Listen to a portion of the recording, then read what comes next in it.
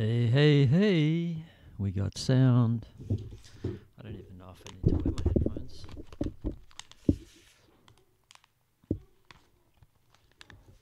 Hey, hey, hey. It's Fat Albert. That was a cartoon. The Cosby Kids, I think, was when I was growing up. Fat Albert? Different show. Fat Albert and the Cosby Kids, maybe. I can't remember. Oh, so that was just a flashback for me. And I was going to roll a cigarette as well. So I pushed play, record on the podcast a little bit early. So what we're going to do... I think I can actually edit on YouTube.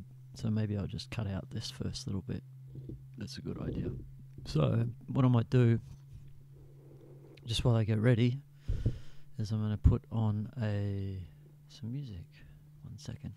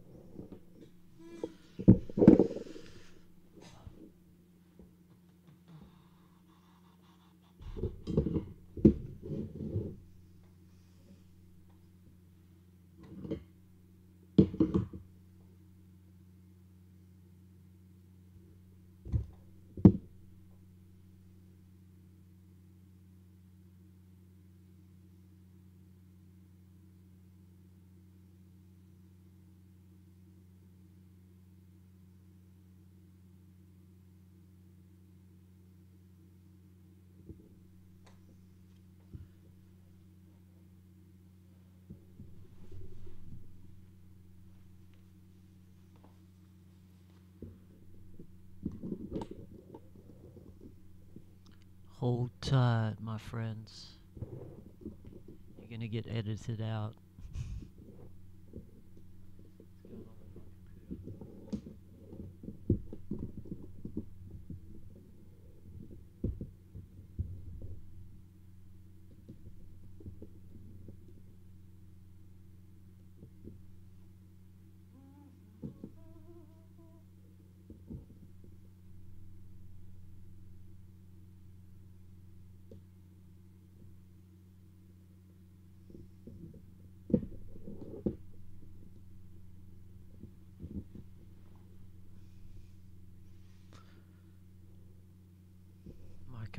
My computer has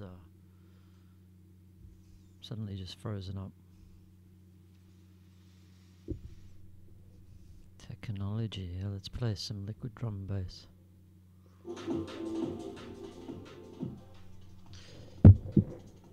All right, welcome to Queens and Kings, creating and dreaming our fairy kingdoms for the future of the world.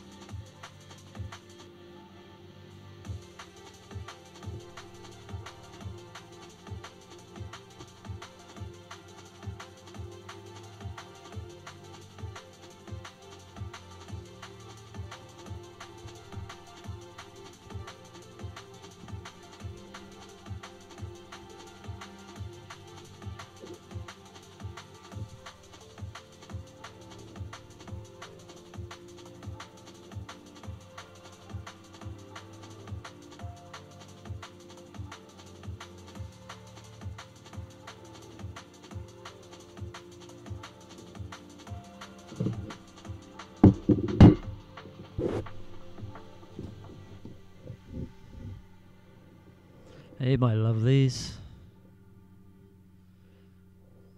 It's a pleasure to have you.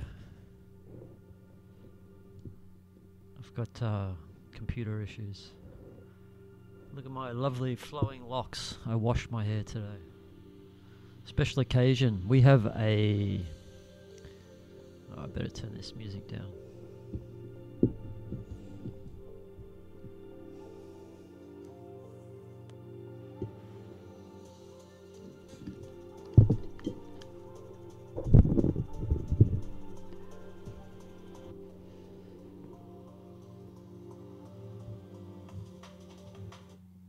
Hello, hello. Welcome to Queens and Kings. Dreaming and creating our fairy kingdoms, where we talk about new societies and ways to live the future. And I'm Bo. I just washed my hair. So look at it, it's looking very, very soft and...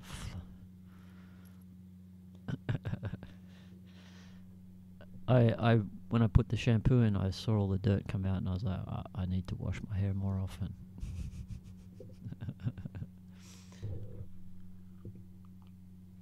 Yeah, so this is where we dream new worlds. And to dream a new world or a new society, got to talk about many different things. From the design of the city or the village or the community, to how it's structured, how is the authority structured, and what rules do you put in place, what are you trying to achieve in your community. And that's one thing we've been talking about, is the ideal or the need, or one of the most important factors for any community is harmony. And then how do you achieve that said harmony? Because I think that's why majority of us are scared to move into like communities where we like actually commune together. You know, not suburban developments where you're in your little house and you got your fence, but where you're actually eating together or preparing food together or working together, just doing more things together, communing, and so it forms a kinship. I think you have kin. Everyone is your family, just extended family, and we all rely on each other to build a harmonious community. And we're all equally as important as each and every other person. And we all have our roles, and the intention is harmonious living together. Harmony and joy and trust and love. These emotions that bring to people together, and so you create a harmonious community. So, but then that can be scaled to village, to town, to city.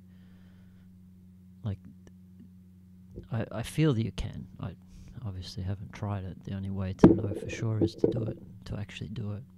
But I have had some experience the last few years running the community of Mindful Earth, and have learnt that a lot about the importance of having the harmony.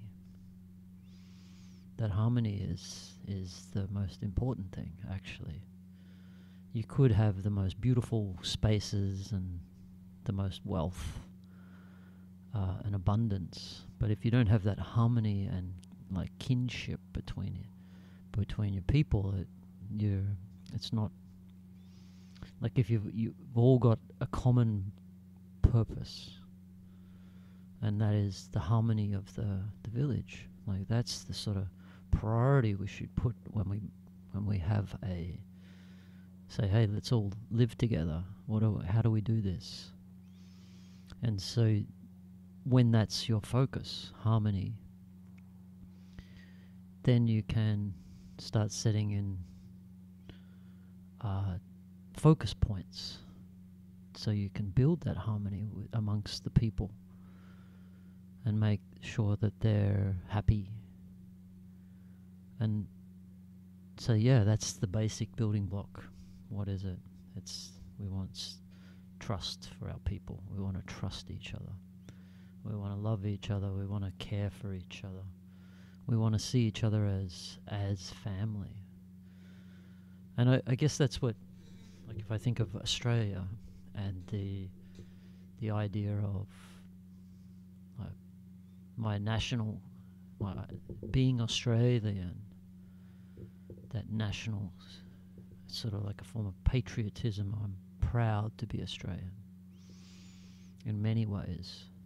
Not every way, but a lot of ways. I love the Australian culture. So yeah, we have some good qualities that I'm proud of. So yeah, when I see an Australian and I'm overseas, and it's sort of like this mateship. There's a form of mateship there, kinship. We're kin, the same from the same country, and you sort of see that when you go, like, not so much Australians, like, oh, you're from the same town. Or, I often think of what come to mind is the Scots and their, hello Mango, how are you? The Scots with the clans, like they were quite powerful, the clans, and I only know a little bit about how they were structured, but yeah, they were like, that's how they grouped people together in their kin, the kin. but they all looked after each other and they supported each other, and they had wise people, and they had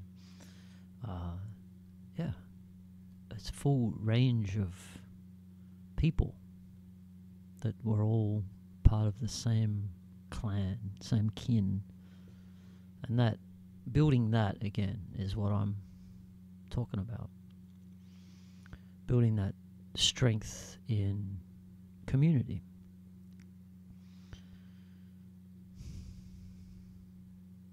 And I feel now there's never ever been a better time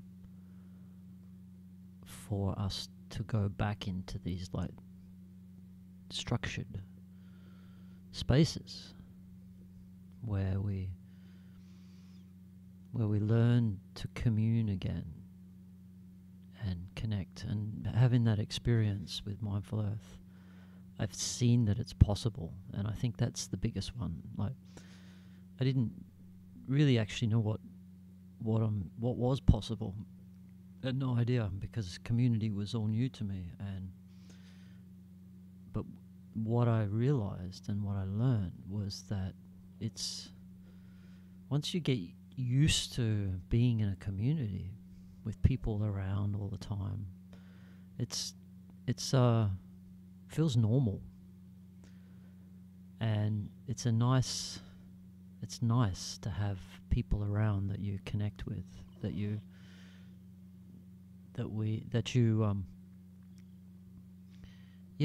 they're like brothers and sisters, and they're kin. It's like to grow with a total stranger, to get to know them, and then for them to be your friends, and then they become your kin. It's like, it's very powerful, and it's very normal. I think we just naturally, we do gravitate towards our tribes. And I think that is, well, I know that the reason is because we are social beings. Like, we are a species, just like the chimpanzees and the cats, and we all have our characteristics. And our characteristics are that we commune with each other. We're very social animals. We have that's where we thrive, is in socializing with like-minded people, connecting with people, and being yourself. Like, this is our natural state, is what I've seen. And it's possible to have large amount of people having a good time together and living together. And I don't think that number needs to have a limit. You've just got to have the right society and the right design and the right priorities for your society to flourish. And I guess that's always the aim of every government, you hope. Like, that's the aim, to look after the people. But you come up with the problem of who's making the decisions, and who's qualified to make those decisions. And this is, I think, one of the areas that we've like fallen down over the last with democracy, is just not having the right leaders in place, the right leaders to guide our society for the people. And now we've reached this point where the leaders that we elect only get to those positions because they're the wrong type of people. I think that's sort of where we're at now. It's difficult to get into a position as a politician, to have any authority or to get a voice, I guess. Unless you're a very special human, which I dream about many of those very special humans, like coming up through the ranks now and coming maybe into politics from different angles, where they maybe missed out on that political grooming place, and they're more free, and they got free-minded. They're free-minded, and they're the ones I hope for to arrive. But I believe the system is sort of set up to pick and choose the people that you want to be, representing the people.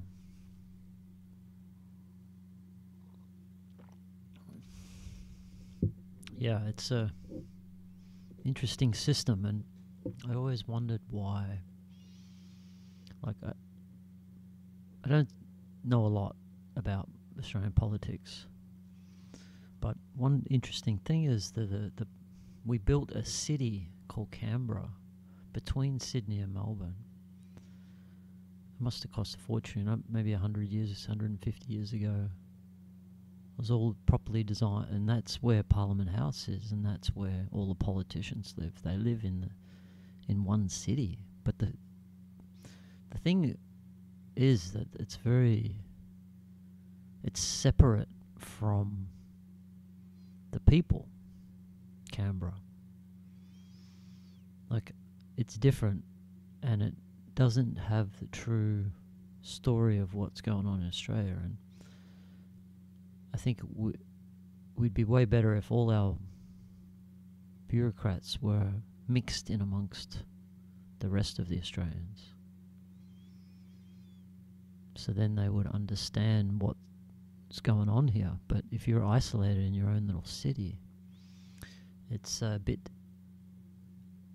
easier to miss the mark. That's what.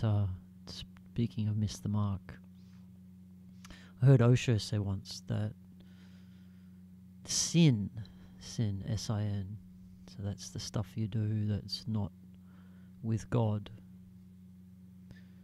Sin means to miss the target in Sanskrit, possibly. So, to miss the target. So, when you're hitting the target, you're being with God. And my understanding of being with God is to be loving and kind and doing good deeds and following the 10 Commandments and doing the common sense, loving all beings.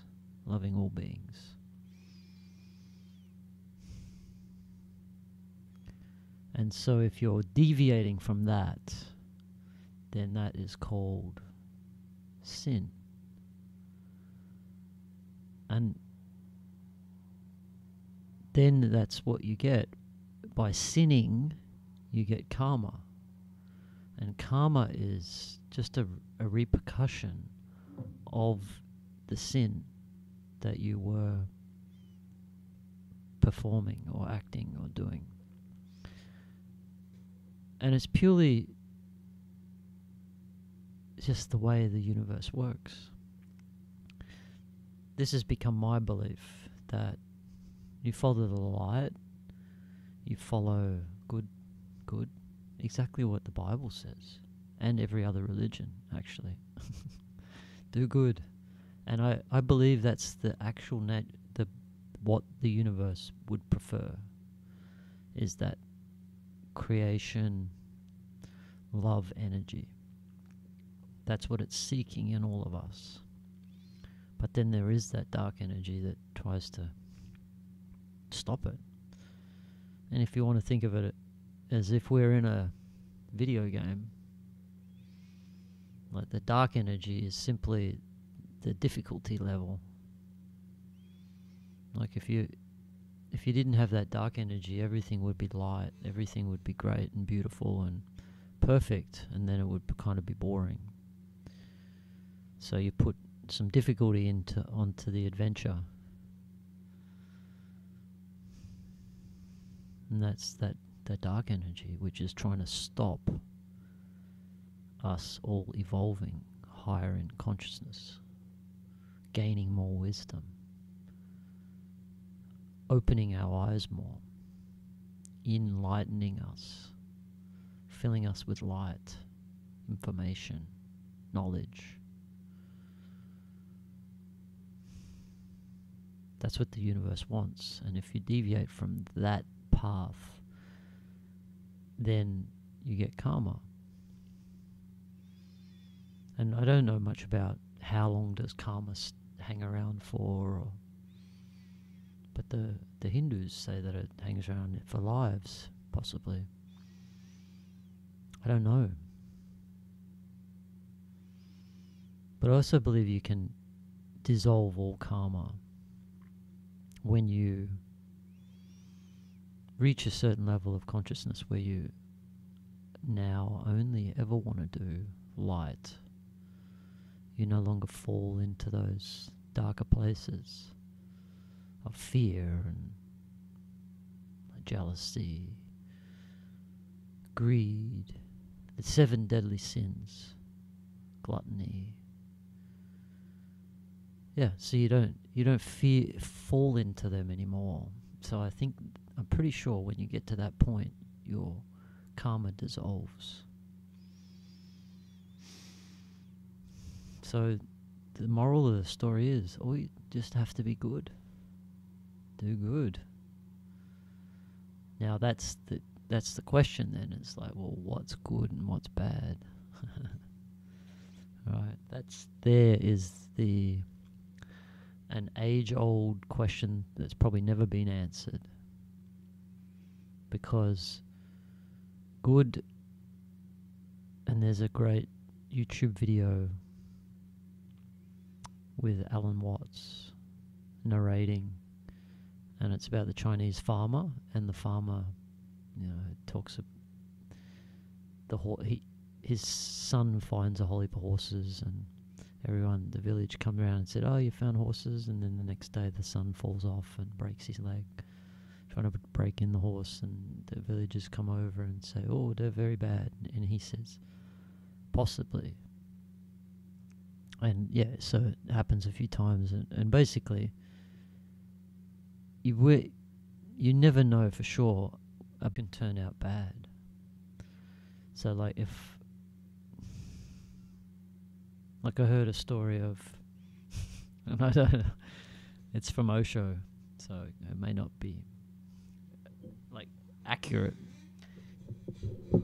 So he said that in China many thousands of years ago, I'm just getting comfy here. Yeah, in China many thousands of years ago, there was a feud between two men, and one man shot the other man with an arrow, and it went into his leg, and was stuck there. And that was the end of the feud. But afterwards, the man's headaches had stopped. And so this was the invention of acupuncture. There was someone was like, "Hey, why is this point here?"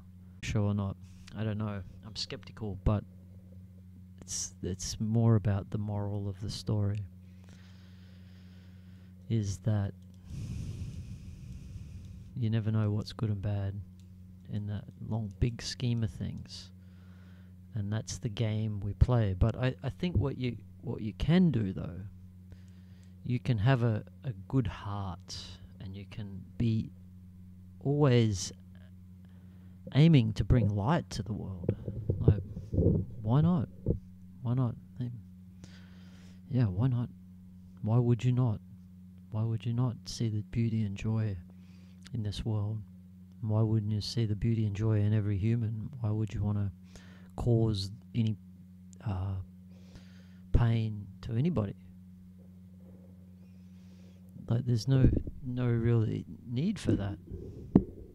If you're just in that state. So, yeah. So sin, missing the target.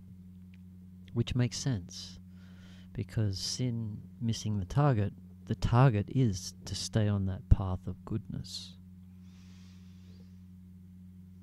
Stay on the path of goodness.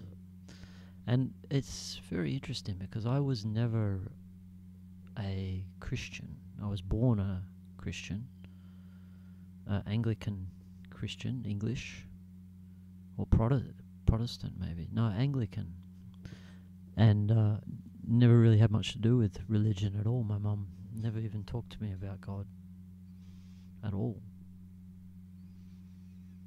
The first time she introduced me to any spirituality was she said the Celestine Prophecy, which was one of the books maybe in the 80s that came out. It was really one of the first spiritual books. But I read it and I didn't really get it. This is when I was about 16, I think. But yeah, Christianity didn't have any impact on me. Like, I had the Bible, and when my sister passed away, I was reading it, a phrase every night. It was sort of my little ritual, and carried it around with me everywhere. Even if I'd been out drinking all night, still before bed, open this book up to a random page, the Bible. The Bible. And I would then read a paragraph. But a lot of the times I never really understood what it said. I was very green in the terms of anything to do with spirituality. But I like it. I feel fortunate because I was probably one of the few people in the world that didn't get any indoctrination. Let's do that.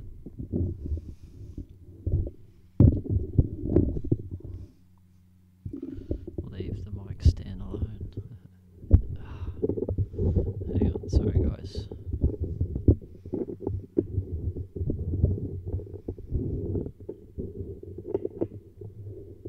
I do like this mic stand, but it doesn't stick to the table too good. Alright, how's that?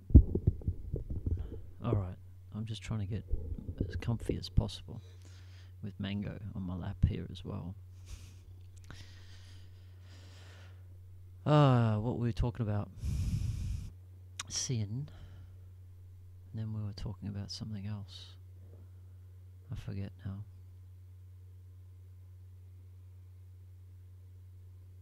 Christianity. Yeah, so Christianity was something I never really got into. I skipped it. Skipped Christianity and went to Buddhism, yoga, started doing a lot of yoga. And then started reading a lot, like all like the Hindu texts, just scanning for everything, trying to work out what the hell was this spirituality all about. Really had just no contact with anybody, to be honest. And so yeah, self-taught all the way. Seems to be in everything I've done.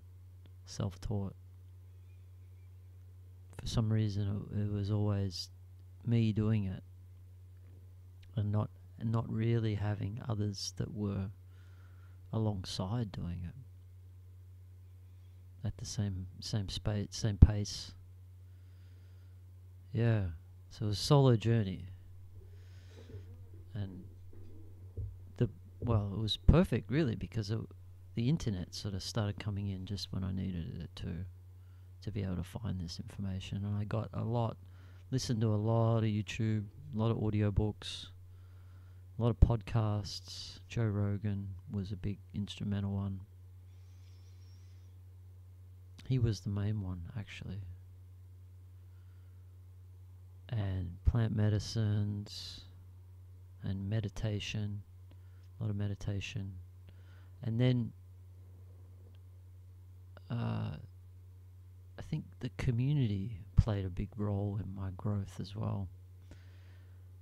Because I'm coming from a small country town, me and my sister and my mum and my stepfather was really what I remember for most of my life. My stepfather wasn't there that often, and so it was, and you're just hanging out with your schoolmates, and then that's it. You're not really seeing or meeting all new different people all the time. So living in community, and it was like a traveling community. It was open for anyone who wanted to come and stay for as long as they want, or for one day, or they could leave and come back. It was sort of like this open house. And because we live in a tourist area in southwest WA, you're getting lots of travellers from all over the world travelling around here. And so, I basically opened up my house, my farm, and I didn't have to go anywhere. And amazing people would come in. You never knew who was going to walk in the door. You never knew what vibe was going to be at night time. We had a stage in the communal space, so people would get up and play music, and had some amazing dances. And that, just coming from a very quiet background, to go into this for a year, almost 2 years, it changed. All, like, through winter it was different to summer, but it's been a real adventure, and it's really opened my consciousness. Like, I'm a lot more comfortable in myself after the last 3 years. Just interacting with people all the time. I think maybe beforehand I was maybe a little bit shy to communicate with people. I didn't feel conversation as flowing so well. I wasn't comfortable in conversation, is probably what it is. And just by doing it a lot, you just get more comfortable. Same as everything, right? Do it enough and you become the master. And that really helped with my confidence the last few years, and my knowing of who I am, finding my higher self, and just learning to love myself through all those experiences. That's been the greatest gift, I feel, learning to love yourself. And I still forget to love myself at times. But what it is when you love yourself, you don't need anything else. Like, when you truly love yourself, everything about you just think, wow, you're amazing. And you're grateful for all of yourself, all your parts that make up yourself. You become grateful, and you learn to love yourself. And when you love yourself, you don't require love from anywhere else.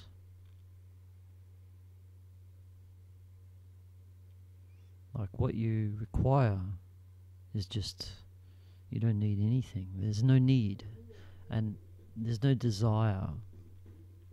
Now, I like to think of it as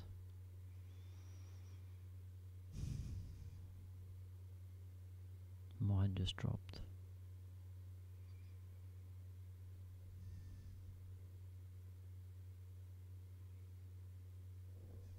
Time to light a cigarette. Oh, sorry, Mango. Just whacked Mango's head on the mic.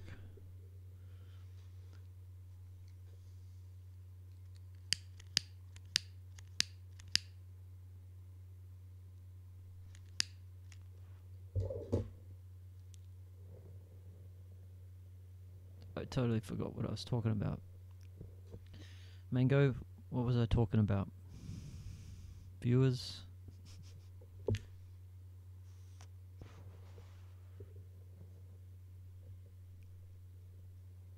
There must be a podcast button that you can get where you can just hit it back for 30 seconds and find out what you were talking about. That would be cool.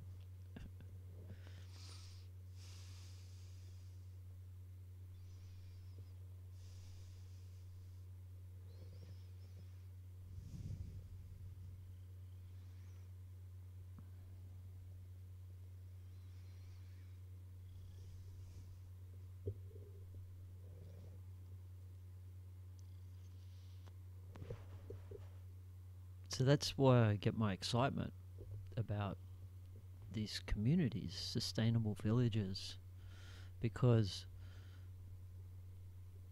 I know that it can be done, and I know it's been done. I guess through my experience, I now am aware that it's possible. I know, and that's what drives me now to wanting to talk about making this happen on a bigger scale. Building proper communities again is totally within our reach. All the information is now available. Like, we've got just so much technology, we've got so much boffins, and your village can specialize in a certain type of thing. Like, the first villages I see, sustainable villages, are the ones that specialize in healing and holistic healing and consciousness expanding community sustainability. Like, so you have people, specialists that are wanting to raise consciousness. They're wanting to heal people. They want to bring wisdom to the world. So you create these spaces where you have many healers, but you also have people who are creating and ensuring the survival of the community. You have gardeners, and you have all the different modalities. They all come together to create each piece of the jigsaw puzzle.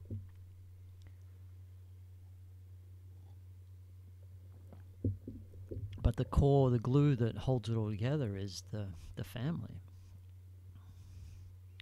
So often in communities, what holds things together is the money. The money that people are earning to be able to pay to afford to be able to stay in that area. But that's not what it should be about. It should be because you're with your family, and you're all helping to support one another. Like I had a lady point out to me that if you want to sell community to the world, speak to the mothers. And when she said that, it was just like that light bulb went on. Because, exactly, mothers, they're the ones in our Western world that are so alone and so overburdened by raising children on their own. Without most women now are just on their own, single mothers. Dad's working away, or he's working night shift, or he's like it's like a one-man band, and then dad comes home, and dad's now just been at work, and he's now got to go look after the kids, and because mum's exhausted. Like, what sort of pressures does that put on our families? Where if you look at in any groups, as soon as you've got a group of people and there's kids, the kids all pack off together, and they're off running around and playing and doing their thing. Like, instantly, mums are given some space and some time, just because there's other kids around. And it doesn't matter their ages, they all just hang out together. They group off into their little groups and their vibrations, and off they go. And so suddenly mum has some space. If mum's at home with her kids, with no other distractions, Like, mum has to keep finding things for the kids to do, usually. Right? Where as soon as you bring a bunch of kids together, they're off. They've found their things to do. They're the greatest explorers. Greatest inventors, children. And greatest, just imaginations. So that's one advantage. That's one tiny little advantage, which is such a huge advantage for community, for raising children. Not to think of other benefits like having other wise people around, other people that can teach the children, and can guide them. Having more than just their mum and dad around for influence like that's massive. And then again, it also takes pressure off mum and dad. Mum and dad get some more space. Communities could have their own schools, will have their own schools, so you can find the community that teaches in the way that you want your children to be taught. Easier to get them to school because you're all living in the same space. They just walk or ride their horse. So it's community-based schooling.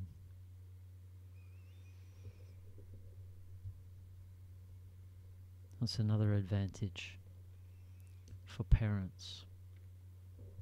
I think you've got wisdom of the elders, the grandparents, of other parents, like not other grandparents.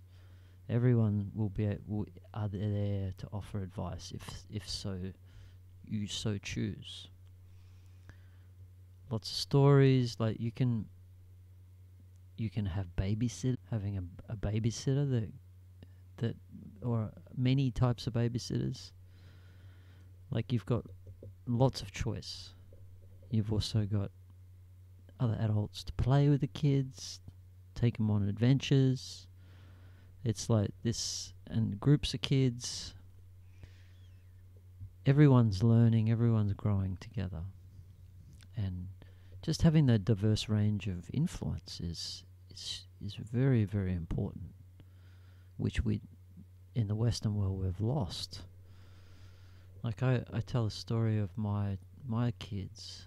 There's a town called Augusta down here, and I took them to the supermarket, and there was a bus of like really elderly people had come into the supermarket, and I caught my kids giggling at each other. I'm like, why are you guys giggling? And it's because there was a really old, 90 plus person, and they were laughing at how they looked because my kids had not been around old people. Like, this is the tragedy. Children don't even get to hang out with old people anymore. And even for myself, I don't know that many old people. My grandparents have all passed away. But there's so many grandparents who have got no one. So there's this disconnect. And I love old people. I love to talk about their stories and their life and their wisdom. They've lived that life. There's so much we can get from it. But yeah, so that's just one advantage of living in a community, but it's a huge one. It's one of the biggest ones, is the benefits to family when you're living in a community that has the children as the priority. Like, that is another priority. You want harmony, but you also protect your children. And you protect them by educating them. You protect them by teaching them the ways of the world. And by teaching them the ways of the world is allowing them to experience the world, which means to be around people. Some of the, I remember in grade 7, we were studying French, and I'm like, why do I want to learn French? So I didn't. I was like, what's the point? I'd probably never spoken to a French. I don't know. There was just no desire because I didn't see the value of it. But seeing when you, like, all the travelers that have come through the Mindful Earth, and all the different languages spoken, seeing these multilingual Europeans come through and going, oh, I wish I could speak 4 languages. What an amazing thing to be. I'm like, why didn't I should have realized how important it was to have more than one language. Didn't get that realization till probably at least 30. That, hey, and that was when I started to travel. It's like, hey, I need to know more than. I remember it was in Thailand. I was sitting at a dinner table with about 10 people, all European, and they were all talking different German, French, Spanish, English.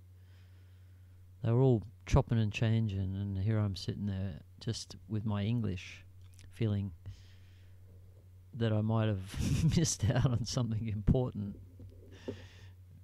Yeah. But anyway, that's the Anglophiles just only have to learn English.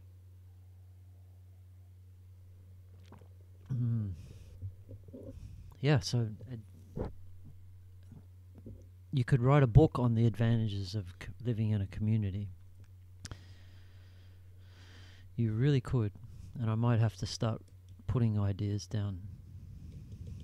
But that family is a huge one. Family, because so much disconnect between families now, and education and parents, even parents being involved in the schooling. Like at the moment, it's the parents drop the kids off at school and then pick them up. They don't have any influence, or don't really even know what's going on at school. You get to go and see the parent-teacher interviews once every 6 months, and then you ask the kids what they did at school, and they don't tell you. So it's like, so yeah, there are parents that are a lot more involved in the schooling, obviously. But if you had school in your community, I'd imagine the parents would be involved in those schools way more. Like they would be offering to do classes on what they know. Like in the past, the father would teach the son the arts, and it would be handed down. So the blacksmith would teach his son to be a blacksmith. The warrior would teach his son to be a warrior. The knight, so it was. That's why surnames like Smith, I believe, is blacksmith. He was the smith of the village, and so he just inherited that name. This is probably a good chance. If your last name is Smith, you're probably pretty good with your hands, I'm thinking. Yeah. And that, yeah. So, family. Financially is a really interesting one for community, and this is going forwards into the future. Because I feel that the future we're going into, the land or assets that produce something that's required, will be the best investment. So obviously farmland is, you see all the mega rich buying up farmland at the moment. Because farmland you can build things on. You can have animals. You can build a solar farm. You can harvest. You can plant trees. You can do anything. So much, but not anything. But yeah, you can do so much on farmland. But if you go and buy $1 million mansion in the city, like, what can that produce? What does that produce? It doesn't. It's a drain on resources. It uses more power than it produces. Needs more upkeep for no return. And so you have to ask yourself, what are the products and services that are going to be of value in the future? And for me, I see that it'll be the commodities that, the basic survival commodities, like food, fuel, electricity, water, internet. Like, these things are all going to be of value. And but at the moment, like the city, you're depending on other people to produce that. The system to stay up and running. And I'm more leaning towards now that instead of being totally centralized systems, so centralized even banking system, like, we need to create our own little currencies as well. We could do that. Like, decentralize is what we need to do now, because we have the technology now to be able to decentralize, and then that allows us to be creative and create what we want, what our little kingdoms want, what our little community wants. How do you want to do it? If you've got an idea and you want to be like, we should be able to, we just create these kingdoms, communities, and the ones that work will be successful, and that's evolution. The model that works the best will be learnt over time. But you want to try and get that model as good as possible at the start, so you have less iterations of change, because it does take time. You see democracy, it's taken a couple 100 years to realize some of the flaws. It's taken this many years for the dark to manipulate. And I mean, American politics, it's hard to know who's actually running the show.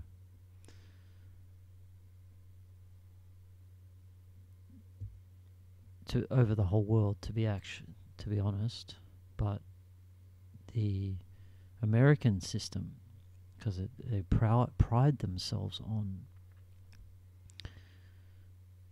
the people voting, democracy, allowing everyone to have a vote and elect their duly elected leaders. But it seems that those leaders aren't the ones who are actually making the decisions. And there's rumours of that, isn't there, of the underground government that has never been elected, but they're in charge. You don't know.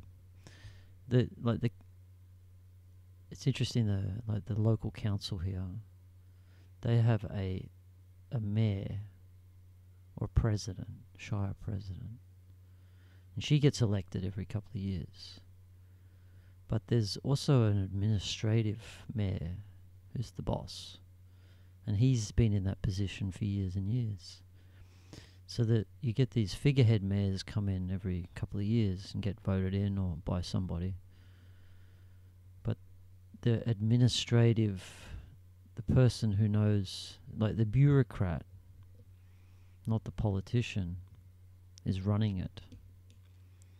And I wonder if that's the same in the US. You've got these bureaucrats that have just been in positions so long that they know how everything works, and they've just got security clearance way more than everyone else. They're the bosses. And we elect these leaders that aren't really running the show, and that's a flaw.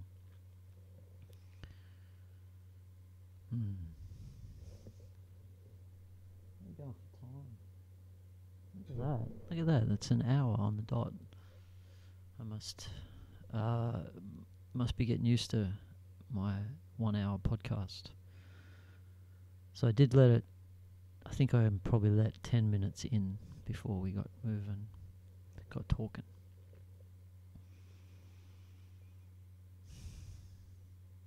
So yeah, we got bureaucrats in charge, it appears. And who are these bureaucrats? We don't know who they are.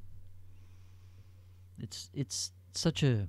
I mean, it seems to work, but there's flaws in the government systems at the moment. I mean, it's pretty amazing that it works. To run a country like Australia, that's pretty cool. Like the social service system is amazing. Disability service is amazing, as I understand it. The hospital systems are amazing in Australia. Like we have it very good. You hurt yourself, and they'll fix you. Like for me as an Australian, they'll fix me for free if it's an emergency. Yeah, the best care in the world.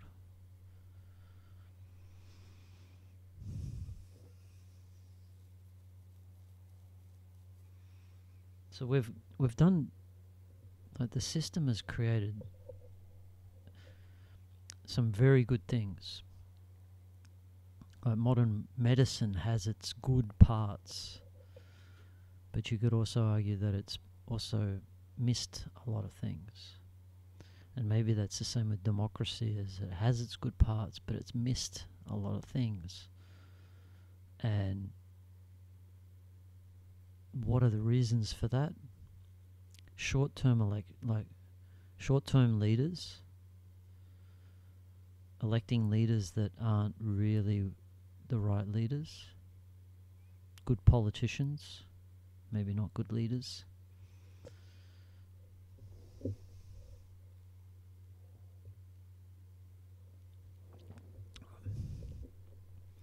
What else would there be?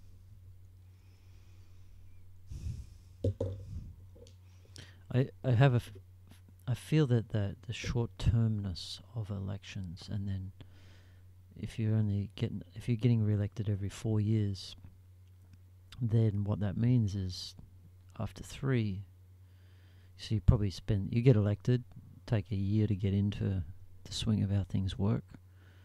Then you got 2 years to be able to do things, which I would imagine things happen pretty slowly. And then the 4th year, you're on the election campaign again. So it's this continual cycle of leaders. And maybe we're better off having a good leader who's there for a good amount of time. You see the president of Singapore. He's been in a democratically elected country for I think he's been ruling for over 40 years, 30, 40 years. And I believe he's done a pretty good job in Singapore. It's pretty cool city, beautiful city. They're really building beautiful buildings in Singapore. Like it's the airport. And having that stability for a leader has helped with that immensely.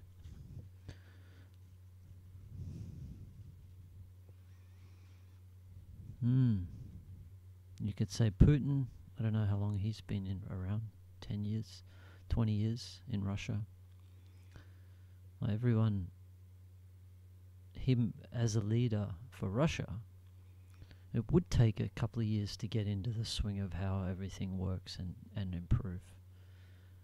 But if he's dedicated because that he loves that role and he's doing it for the people, then why would you change somebody?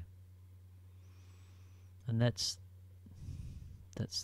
guess that's where the democratic system came in, because if someone's doing a bad job, at least you only got them for 4 years. Or a dictator, you've got them for way too much longer. And I think in the past, the way it worked with kings and queens or dictators is they just wouldn't last. Eventually they'd get booted. Someone would overthrow them. That was how it worked. If a king or queen lost the will of God, who lost their heart, then didn't take long before they were replaced. And I guess the problem is the good-hearted kings and queens were also replaced by not kind people. You look at JFK, I know only a little bit about him, but he impacted many, many people. And he generally seemed to have he was a considerate guy. He had his heart in the right place. And I heard his speech on secret societies the other day. He was warning us about something, secret societies, which is sort of back to what I was talking about, the US government. You don't really know who's running the show, which is the most dangerous thing. If you don't know, they can get away with everything, and they can blame everyone, and they can so that you would hope that nothing like that is actually happening in our Western world. But yeah, leaders, long-term leaders. You look at the kings and queens, they would have been, they were like ruling for 20, 30, 40, 60 years. I think I saw the longest reign. Would it be 80 years for a king? And then you go back to the Sumerian and the Babylonians and even the Egyptians. They've got stories of on their kings lists, like the kings living for 1,000, 2,000 years.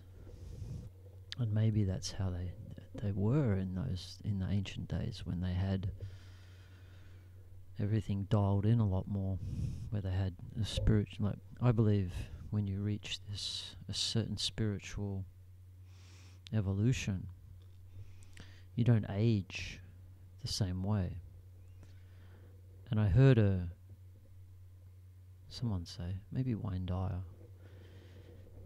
he said, if you're in the present moment, then you're not in time. You're not in the future, you're not in the past. You're not worrying about the future. You're not desiring something from the past or the future. You're just in this moment. And you don't age. So I like that. I was like, yeah, okay. I like it. Just stay in the present moment and you'll stay the same age. Sort of makes sense. Let's see if that works. I think another key thing for aging is just general positive mindset. Feeling good all the time, like vibrating at a high vibration. Not allowing your mind to take you away on wild goose chases, or to stress, or to see a snake in every bush. not because there's no doubt if you see a snake or you see a piece of rope on the path, you're releasing the same chemicals, which are the flight or fight mode, which put you under stress, more stress, the body, which it needs to, because you've got to go and protect, you've got to survive right now. So you're going to squirt yourself with heaps of good chemicals that make you run fast. But yeah, if you're thinking of snakes all day long, every day, it's not good for your body. So mental state of mind is very important for aging. And I even believe if you see some people, they've just got these such young faces, and they're in their 40s, and you know they've had a tough life, they've been through shit, but they've still got their childlike face. And youth is also here feeling like a child again. We tend to I went through a stage where it didn't matter about my age. And when I say that, I mean because I believe that if I say I'm 60, hello Mango, then I've got this idea in my head of what a 60-year-old looks like, of what a 60-year-old behaves like. And so I get to 60, and then I just even subconsciously start slowing down. I start complaining, and I start, everything's heavier. Right? That is our programming. You get to 80, I must be getting close to death. So we need to scrub those belief systems for one. That's the first step. I'm going for 300. It was 120 for a while, but I'm going for 300 now. I reckon by being in a positive state of mind, being in the now, not stressing, not worrying about what age you are, that'll get you a long way in your extension of life. And obviously you want to have an extension of life where you've still got all your faculties. You can still make love. To me, that if you can't make love anymore, then I guess but that'd be my prerequisite to be healthy and fit enough to be able to make love, go for a run. But yeah, it's fit, top of your game still. So not 80 and near death, can't move, in your bed, can't hear, can't see, got dementia. No, thank you. So yeah, anti-aging techniques, it's all a state of mind. Food would definitely play a role. Good foods, probably life-rich foods that have taken in the sun, holding that sun's energy in the food with all its good, with other earth nutrients mixed in.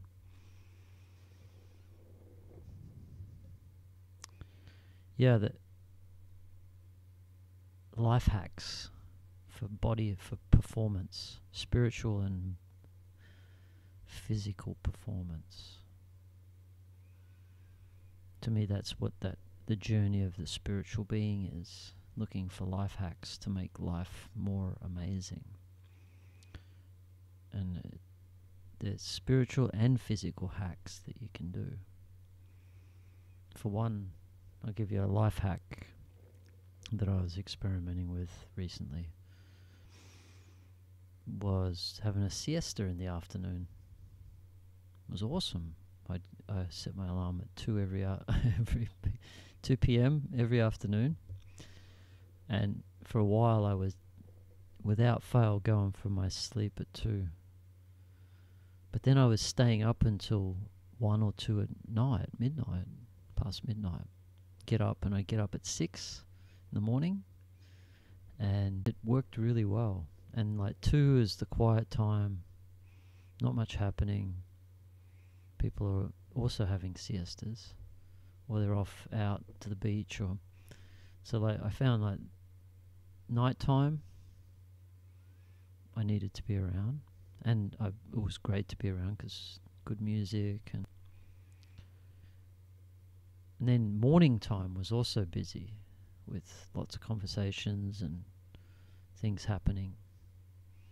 So to not miss out on the night, because what I was doing was getting up early and going to bed early, but you throw a siesta in there and suddenly you can do both. So there's a life hack that I found quite nice, and I'm like, I want to go to Spain and get into some siesta living. I think it's the way.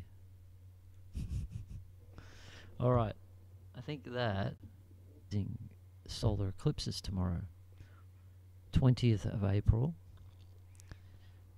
I don't know what time it is, but it's only in Exmouth. It crosses the Exmouth coast, that little point, that bit of land that juts out. And I'm pretty sure it's a total solar eclipse, the first one for the year. And I really feel like it's a significant astrological event, especially with what's happening in the world and all these revelations. And yeah, we're living in amazing times, and for this eclipse that's going to happen tomorrow, and then SpaceX's Starship is launching tomorrow night to watch as well. I've been following that, and yeah, amazing times, peoples. And we still need to get out and do a worldwide peace movement. We need to get every human on the planet